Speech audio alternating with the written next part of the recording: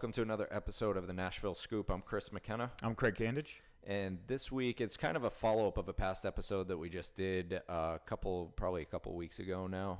When we went to Milk and Honey, we did Biscuit Love. And same area. It's in the Gulch on 11th as Milk and Honey was. But on the other side of the wing mural. Yes. So, but yeah, we thought that we had to do a little bit of a follow-up from that last one, and I know that this is one of your favorites. You've been looking forward to doing this one since we talked about doing a podcast. So I have, just because when we first started traveling here and vacationing here, we looked at all the tourist articles, and all the top 10 lists and things, and Biscuit Love was #1 for breakfast on every single list. So I'm like, obviously it's delicious. So was it one of the first ones that you tried? It was the first. It was the very first thing. Yeah, so you made sure that, like, one of the first times you were down here, you were like, all right, breakfast place, we're going here because it's #1. The very first time that we came here, we stayed in the Gulch, kind of like an industrial loft, really cool spot. Mm-hmm. And it was about 200 feet from Biscuit Love. And so we were like, we got here the next day, immediately went there for breakfast. So first impressions then. Now we can get into it. First impression then. So first, yeah. So the first time you went, what'd you think after you left? You don't have to like get into like everything that you had and stuff, but like, how did you leave there feeling? I was already pissed off when I walked in because I waited in line with about 70 other people. Did you know that there was going to be a line ahead of time? I figured because of the tourist list that there probably would be a little bit of a line like there is in most places here. Right. I didn't think it was going to be that long, and I didn't think it was going to be that long of a wait in the line. Breakfast is usually fairly quick for people. Mm-hmm. So the line immediately put me in a bad mood. I'm impatient. So that right away, not on my good side. Okay. We get in, select menu. Mm-hmm. They have... Yeah, it's not a huge menu. Not a huge menu, but they have a lot of different things. Right. For what they have. It's not a lot of repeats. So I ordered, I think the first time, a hot chicken and biscuit, sandwich. Okay. And the one thing that struck me that is also another pet peeve of mine with the restaurants is they essentially, you order right when you walk in and they give you a number and it's go find a table. Right. And so we ended up outside. It was a gorgeous day that day. They got a little garden area outside. There's some apartments and some other things right there. So they kind of share it with them, but really nice outdoor patio. Yep. They brought out our food. It was fairly quick, 5 to 7 minutes, which, that's fast. I don't care where you are. Sure. Not happy with the it was all downhill quality of the food though. Yeah. So, that day we're going to go off of what we just did, sure, reviews and stuff. But that in particular day, I left there not liking. Just wondering, like, how could this be rated? Well, that's when I started looking into how do restaurants get on these lists. And that's when I found out, a lot of these are just people writing articles off of other articles, mm-hmm, or, these restaurants paying to be. Yeah, I think it depends sometimes. Yeah, it's almost like a paid advertisement. You can pay, realtors can do the same thing. Absolutely. Too. It's like you can put out like your own like advertisement, your own like booklet and things like that, and it looks like this place wrote a thing about you, and it's really just you writing a thing about you, and then they may have interviewed you, but you still had to cut a check for like $500. Right, exactly. Yeah. Now, with that being said, we're not sure exactly what they did and like how this place. We don't know. I mean, this could have been someone that actually went there. I mean, at this point, I'm assuming they don't need to do anything like that because now their name's out there. So, I mean, now it's just it's its own thing. So. They're slowly dropping in the ratings. Okay. Just as there's been a lot of other really good restaurants come through, and it's always like, who's the new cat in town? Sure. Yeah. So we went today. Yep. And so I haven't been. This is my first time here. Yes. So I mean, I wasn't really expecting a line. Just reading up on it beforehand, saying like what the busy days were and stuff like that. And like we had talked about when we went to Milk and Honey too, like we went early, so not really at the busy time of the day. So we were the first ones in line outside. So we were probably like fifth in line. And this was right at 9 o'clock. Right at 9 a.m. Yeah. So, and we only waited like maybe 3-4 minutes. Yeah, it wasn't something bad. Like that. Yeah. So we did get right in. So I have no complaints there at all. Again, going off of the past episode with the Gulch area, it was easy parking, easy to get to, nice area, clean, good area. Like that. Yeah. So we walked up, and just like you were just saying, you walk up to the register, you put your order in, and they give you a number. This time, I know you said they had told you to go find a table before. They actually asked us if we wanted to sit at this certain table, and they let us there and put our number on the table. And yeah, we got our food really fast. It was less than 5 minutes. I feel like it was. Yeah, it was probably 5 or 7 minutes. Yeah, they did have one of my favorite apple juices, the Martinelli glass bottle. So I was pretty excited about that. Yeah, it was really good. I mean, better than milk and honey. That I had to drink water, so because a breakfast place that doesn't carry apple juice, I don't understand still. But still baffled. But yeah, so no, the apple juice was great. It was, like you said, individually bottled. It wasn't like your like soda vending machine type apple juice from concentrate. You know what I mean? It was a good fresh apple. And they did have kind of water jugs around. Yep. Where you could go in and help yourself to water, which is actually really convenient with how many people come through these restaurants, and you can just kind of help yourself. So as your introduction to Biscuit Love, and when we left, it was the same. There was a line. This line, I think, was only a little bit longer when we left. There was only about 12 people, lot, 10 or 12, which isn't bad. Usually it can get up into the 70 to 100 range, and you will be waiting, half hour to an hour and a half to get in. The one thing when you walk in, you're greeted by all their everything they're trying to sell you. So Biscuit Love T-shirts, keychains, whatever they have, they're trying to sell you everything right away. You got the menu, you kind of wait in a little bit of a line, go in a horseshoe, and then you go order. Right. Yeah, I mean, it's set up fine. I mean, it went smooth. So yeah. I had no complaints at all throughout that whole process. Sitting, getting it ordered, everything was fast. I mean, from the time that we got there until the time we sat, it was less than 10 minutes. So yeah, I mean, the line for me flew by. I was talking to a young couple with a baby from Florida who were just here for a couple days for and they want to move here. An event, and they want to move here.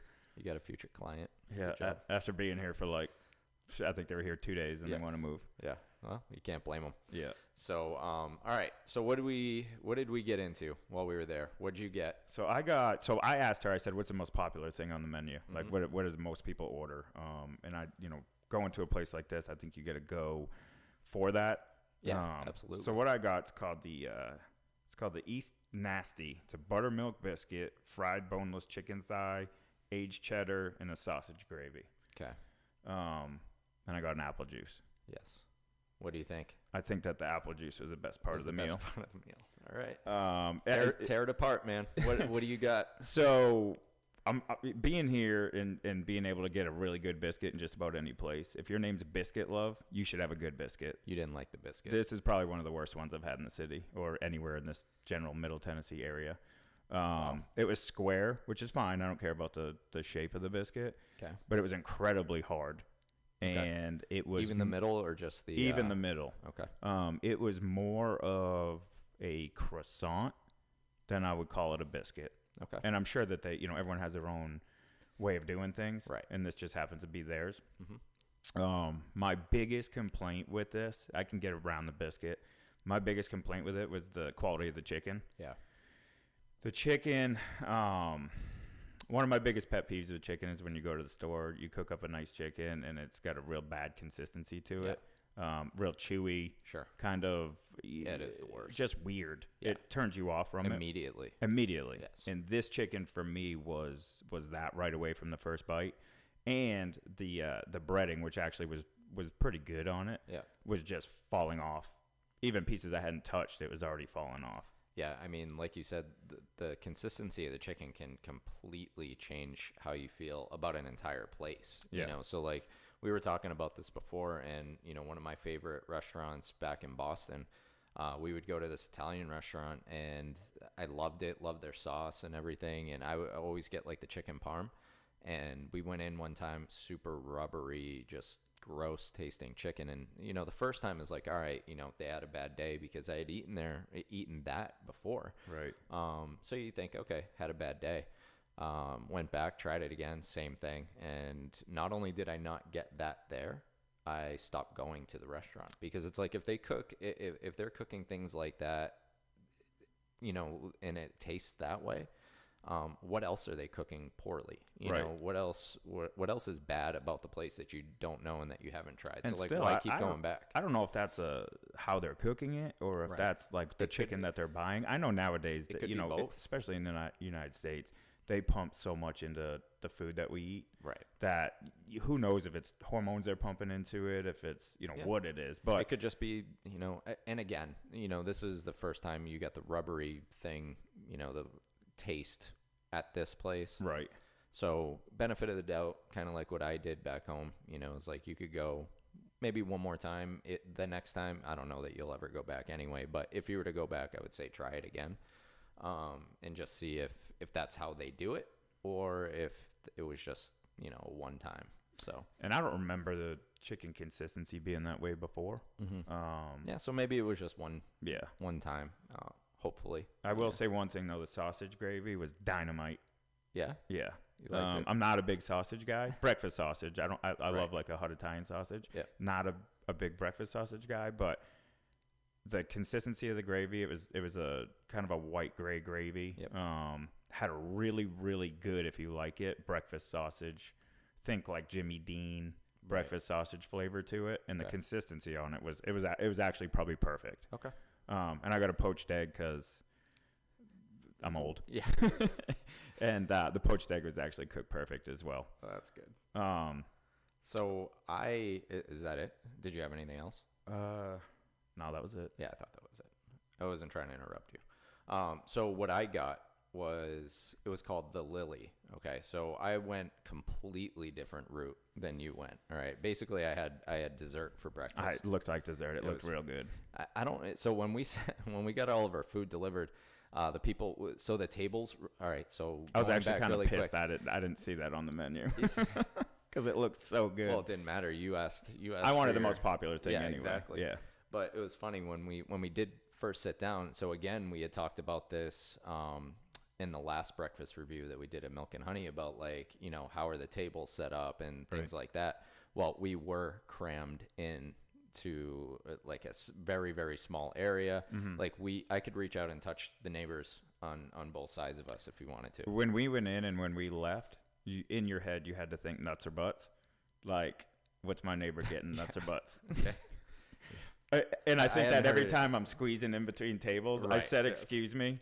But one table got butts, one table got nuts. It's just equal opportunity, I guess. Yeah, exactly. Anyway. So the tables are very, very close. Yeah, they were. And everyone basically picks their own table. They do have a big bar in the middle.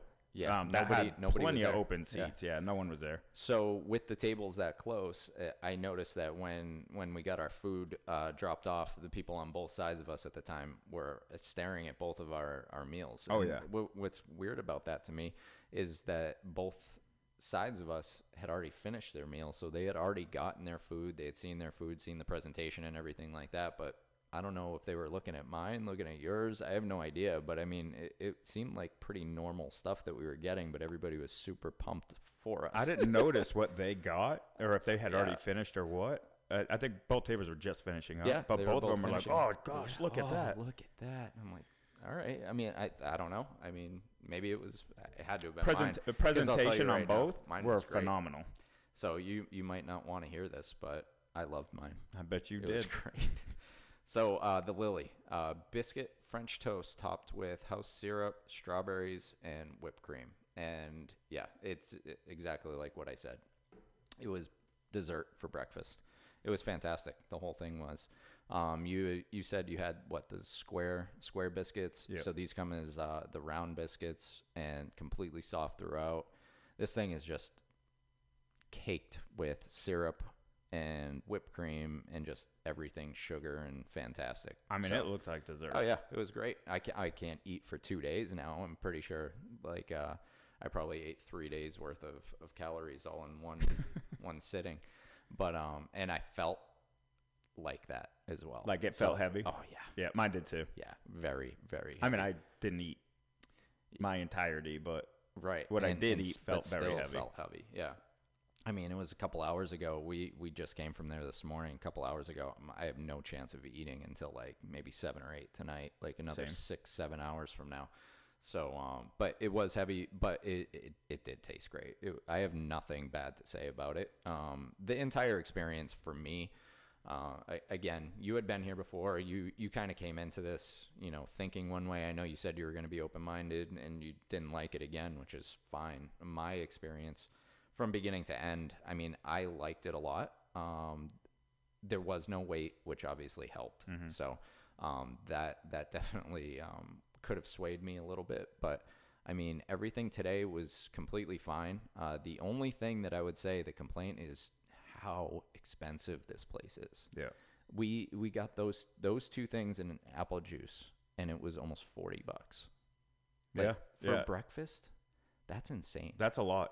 That's a lot. I mean, it was $10 more than milk and honey. Yeah. And milk and honey, I feel like we got more. was a much healthier breakfast. And it was, I felt like we got more. I could eat lunch after I ate breakfast at Milk and Honey. I'm not going to eat lunch today. Yeah. So, healthier for sure. But I mean, even like, I don't know. I just feel like for what we got, you're more paying for their reputation and their name at this point now. Absolutely. So not saying that my food wasn't good. It was good. But to pay for 2 people to pay $40 for breakfast to me, that's crazy. I mean, yeah, it was great. I might do it again. Like maybe if people come and visit and it's like, and I'm sure that's what most people do at this point anyway. But did you notice all the suitcases in there too? Oh yeah. I mean, a lot of people this is their last day in town. So they bring their suitcases around town all with them. They're so there was one corner that had probably 12 suitcases in it. Right. Yeah. Everybody's checking out of their places. They're like, all right, let's go grab breakfast and get out of here. We'll go to the airport. So, exactly. So with that being said, what was we'll let you do the rating first this time. So what I give, I think I gave Milk and I'm going to like try and like, you know, do them together, comparing. So I think I gave them a 7. You did. All right. So food wise, I like their food better. I do. I like Biscuit Love's food better than I liked Milk and Honey's. If I remember the omelet that I had at Milk and Honey's, it was good, but it was pretty plain. It was plain and flat, thin. But here, I mean, I have no complaint about the food. Yours looked really good. I know you didn't like it as much as I liked mine, but food wise, I'd give them an 8, which I gave Milk and Honey, I think a 7. Yeah. So as far as the food itself goes, I would give them an 8. The fact that it, you know, was very, very expensive, for what we got, even though it was good, I mean, I'd drop the overall experience because I didn't have to wait in line. I'd just drop it like half a point, give it like 7.5. You know, I have no problem paying for a great breakfast. You know, if it's a little bit expensive and you're in downtown, you know, if it's delicious, fine. I'll pay whatever it takes. But overall, I mean, $40 for just 2 people to eat breakfast. I just think that's overpriced. Yeah, and there better be something very, very special about it. Keep in mind, a lot of that is location. Right. You know, you're paying for the fact that they are, you know, number 1 on the tour spot for breakfast. Well, that's what you're I was also saying, paying for the fact that they're in the Gulch near Broadway. Yeah, you're paying for your location, you're paying for the reputation, which, I mean, hey, they're getting it. People are lining up, and so who am I to say don't charge me $40 for two meals? You know? Oh, believe me, no one's. Yeah, they could probably charge $50, and they're still gonna get the same line. So absolutely, hey, nothing wrong with that. Keep it up. You know, raise prices. Inflation. Or don't. So this is I've been there multiple times. This was my best experience there. Okay. And good. Just because every other time there's been a long line, had to essentially wait for someone to get up to go to a different table. And that's the main cause of that line, is that they are trying to make it so everyone that comes in can grab a table. I think that the line can be a little bit self-manufactured. Absolutely. Because I mean, there was plenty of tables today, and they still kept that line going. Like we had 2 tables. So after those initial 2 people that were next to us left, they were empty for about 10 minutes. Yeah. So I think that, you know, and there's no reason to have that line at that point, because even when we got up and there was a line, there were 7 open tables throughout the entire restaurant. I think they could just keep it a slow, steady pace, probably for the kitchen, for the staff that's cleaning up everything too. They do a really good job of cleaning the tables up right after you. Yeah, they do. And setting up for the next But party. there's also something to be said about appearances, you know. Absolutely. you hear all of this stuff about, oh, it's the number one place, and then you show up at like prime breakfast time and there's no line. It's like, I thought it was the number one place. Yeah. So, you keep that line, nice and long, just constantly you keep that reputation moving. Of being the number one spot. Yeah. Because there was, honestly, I mean, I'm not going to start dogging companies just because I want to, but I mean, they could have sat people. Oh, absolutely. I mean, they easily could have gotten those people through, and there shouldn't have been a line. Yeah. At least at that point. The couple after us had a baby in a carriage, and they were off on their own trying to fend for themselves to find a table that worked for them. So why did we get the special treatment? We're better looking. No, I'm just kidding. Oh, I mean, obviously. So my rating, this is my best experience there. Yeah. So what do you give it? 3.5.